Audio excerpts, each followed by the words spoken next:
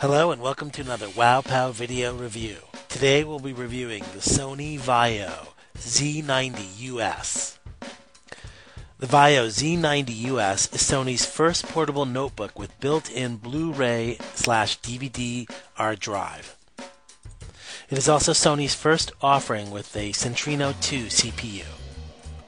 The Z90 is available in a variety of configurations through resellers like Konix.net. The Vaio Z's most noteworthy configuration is that with two 64GB SSD drives configured as a RAID. However, the RAID system does not allow you to also have the Blu-ray drive. The Vaio Z90 reviewed today features a 320GB 7200 RPM hard disk, 4GB of DDR3 1066MHz SODIMM RAM, 2.8 GHz Centrino 2 CPU, a 13.1-inch 1600 by 900 LED backlit LCD, as well as NVIDIA's graphics crunching GeForce 9300M with 256 MB of RAM. It comes with 802.11 ABGN Wi-Fi and Bluetooth 2.0. The computer measures 210mm wide by 314mm long by 24.5 to 33mm high. This mobile media powerhouse only weighs 1.39 kilograms. Next, let's take a look at what comes with this computer. First up are the manuals and warranty. It only comes with a 1-year warranty or an optional 3-year warranty. The manuals are only in Japanese, but English manuals may be available for download when this model is released in the US next month. The computer comes standard with Vista Home Premium. Next up is the AC power supply. The 19.5 volt AC adapter is good from 100 to 240 volts, so you can use it anywhere in the world. It also comes with Sony's standard jack. It comes standard with a US plug-shaped cable. Your vendor should have adapters if needed. Next up is the battery. The 5400 milliamp battery is rated from 7 to 11 hours. However, our real-time usage was about 4 to 5. And finally, the computer itself. Let's take a closer look. First up is the AC adapter port. Next to that is the gigabit LAN port. You have to remove a flap to get to it. Next to that are some cooling vents. To the right of the cooling vent, we have an Express Card 34 slot. Next to that, we have our Kensington lock hole. Then we have the 56K modem. Next to the modem, we have our USB 2.0 port. Then we have our FireWire port. Next to that, we have our mic in jack. Then we have our headphones out jack. Looking to the front of the computer, first up is our indicator lights. We have our battery charging light, our hard disk activity light, and then our memory stick card light. The Z comes with a SD card slot as well as a memory stick duo slot. Next up is the wireless switch. This turns off both the Bluetooth 2.0 as well as the 802.11b Wi-Fi. Next to that is the built-in microphone hole. Looking to the right side of our computer, we have our combination Blu-ray/DVD-RW/CD drive. You can see one of 2 eject buttons.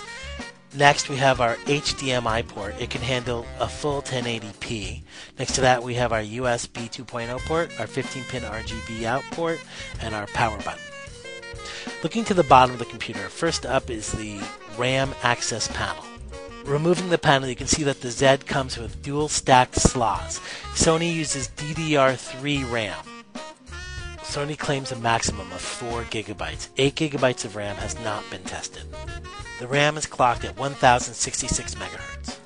To the right of the RAM access panel is the optional port replicator slot. Below that are the battery release buttons. There's also a large battery available that is rated from 11 to 17 hours. Opening the computer, we have our slider switch, which slides from speed for performance and stamina for long life. We have our programmable S switches, which we can program to open up applications. Moving to the front, we have our optional fingerprint reader built into the mouse. Above the mouse, and not clear in the video, are the indicator lights for num lock, scroll lock, and shift lock. Above that, we have our integrated eject button for the Blu-ray drive. Moving to the top of the computer, we have our 0.3 megapixel built-in web camera. The Vaio Z had a Windows Experience rating of 4.4. The processor was rated at 5.6. The memory was rated at 5.9. The graphics were rated at 4.4. The gaming graphics were rated at 5.1 and the hard disk was rated at 5.6. Taking a look at the system screen, you can see that it comes with 4 GB of RAM and is recognized by the 32-bit operating system. With the powerful NVIDIA graphics card, using Vista's Aero was a piece of cake. Next up is Sony's exceptional web camera. While it's only got 0.3 megapixels, the camera produces bright, clear images and has excellent colors and contrast. Just below the web camera is Sony's Net utility for choosing your network devices. Next, let's take a look at Sony's Insight H2O BIOS. You hit the F2 key to enter the BIOS, and then the BIOS utility will come up in English.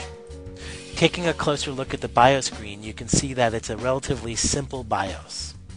It comes with all the standard BIOS screens like security for turning on your power on password or TPM status, as well as your boot menu, and finally exit. Now let's take a look at the video performance of the Z90. The following is a DVD video.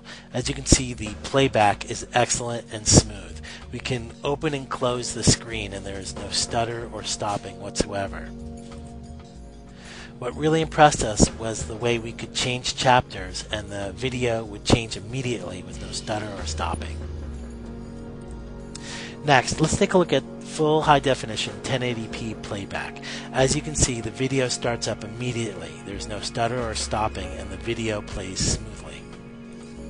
Next, we are going to run 2 videos at the same time. We're running a high-definition video on one screen and a DVD video on the next. As you can see, the Z has no problem playing either at the same time. There's no stutter or stopping between either video. Let's see what the CPU performance is while playing 2 high-definition videos at once. As you can see, the CPU is barely taxed. It's running between 20 and 30%. With excellent video performance, let's see how the Z90 does with dual monitors.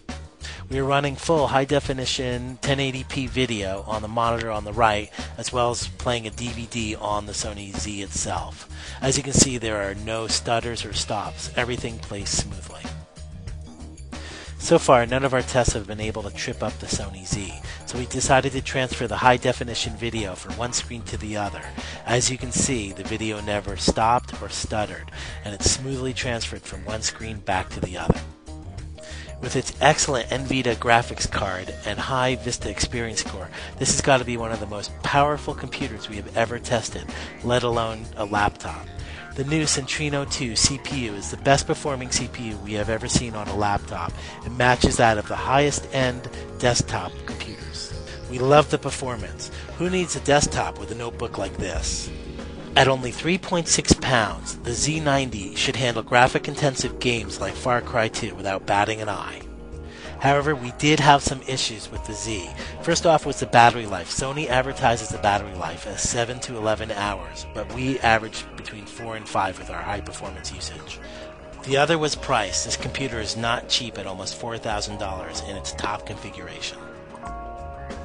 Thank you for watching.